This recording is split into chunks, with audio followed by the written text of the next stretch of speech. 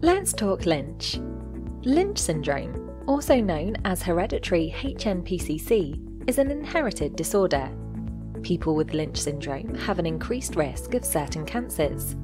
These include endometrial, womb cancer, ovarian cancer, colorectal cancer. Women with Lynch syndrome have an increased lifetime risk of developing endometrial cancer, up to 62%. Endometrial cancer is often the first cancer that people with Lynch syndrome will be diagnosed with.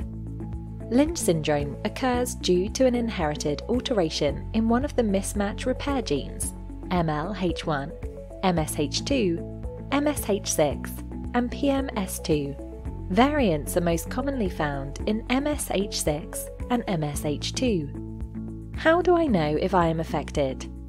A tissue sample is tested with special chemicals. This is called immunohistochemistry. The second part of the test is known as MLH1 promoter hypermethylation testing. What happens if I am at risk of Lynch syndrome after testing? Your clinical team will refer you to a clinical genetics team. The team will guide you and your family on future interventions and surveillance. Lynch syndrome testing should be offered to all people diagnosed with endometrial cancer. For more information, visit www.gogirlsupport.org.